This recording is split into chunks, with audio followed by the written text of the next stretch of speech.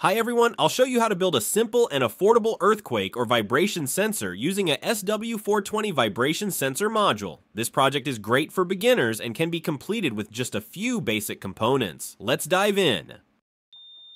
Here's everything you'll need for this project. SW-420 vibration sensor module. This is the core of the project. It detects vibrations and sends a signal. You can find it online for less than $1.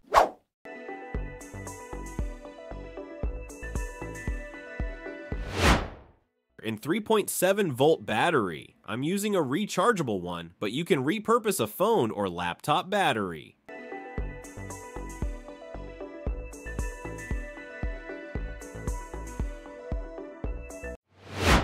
Wires, just some basic ones for connections.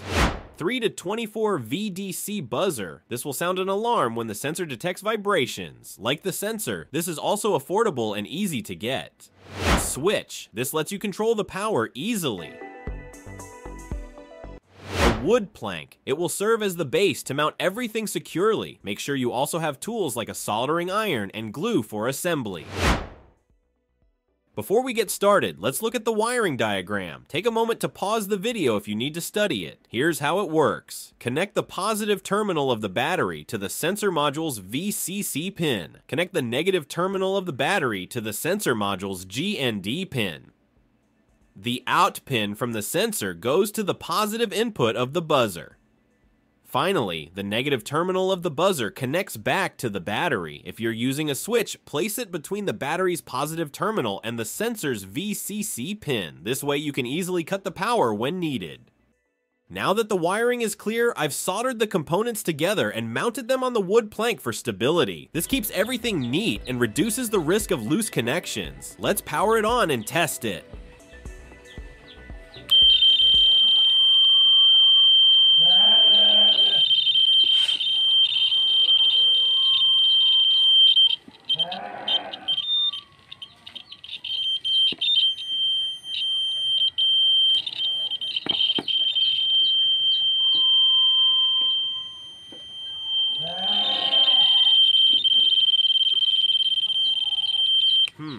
It looks like there's an issue. The buzzer keeps buzzing even when the sensor is still. This happens because the SW-420 sensor is highly sensitive to its orientation. When the module is placed flat, its internal spring mechanism can cause false signals. To fix this, I tried placing the sensor vertically instead.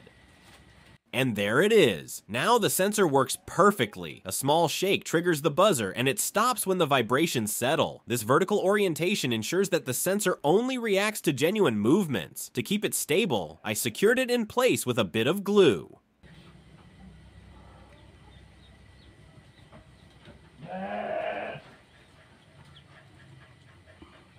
Here's the final setup. It's simple, effective, and ready to detect vibrations. You can use this as an earthquake detector, a DIY alarm, or even a motion-sensitive device for other projects. Just give the setup a light shake, and the buzzer immediately goes off, warning you of any vibrations.